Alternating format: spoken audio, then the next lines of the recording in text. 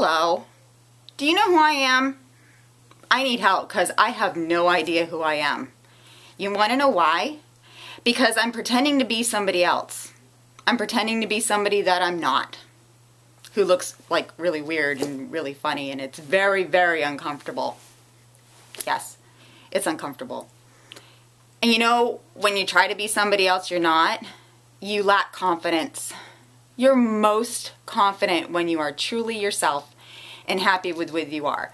So I'm going to give you 3 steps for confidence, because I got to tell you, personally, a few years ago, I lacked all self-confidence. So the first thing I did was I got out of my own head and I peeled that layer away. And I started talking to myself differently in my own head. And I said, you know what? You are deserving of great things. You are great at what you do. You are helpful to others.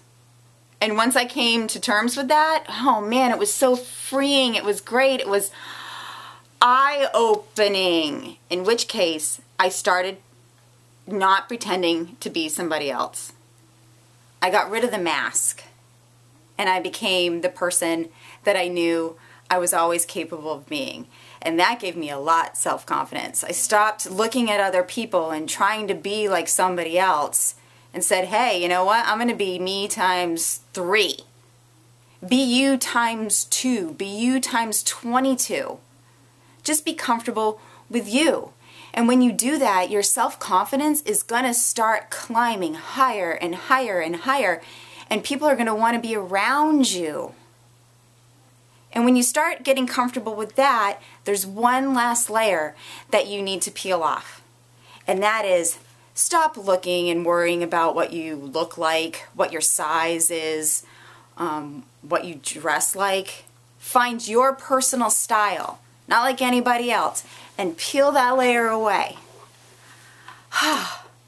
It's so freeing. You feel lighter. You feel happier. When you're happy and confident, you attract such happiness and goodness in your life. And I had so much fun doing this video, because doing a video on self-confidence is something I've been wanting to do a long time. So thank you, Angie, for recommending doing a video on self-confidence. And I hope it helped you. And if you need further advice, please send me a message. I got a lot of messages from my last video, and I so appreciate it. So if you need more help, please drop me a line. I'll be happy to get back to you. And peel those layers away. Do it. Do it. You're going to feel great once you do. Okay, bye.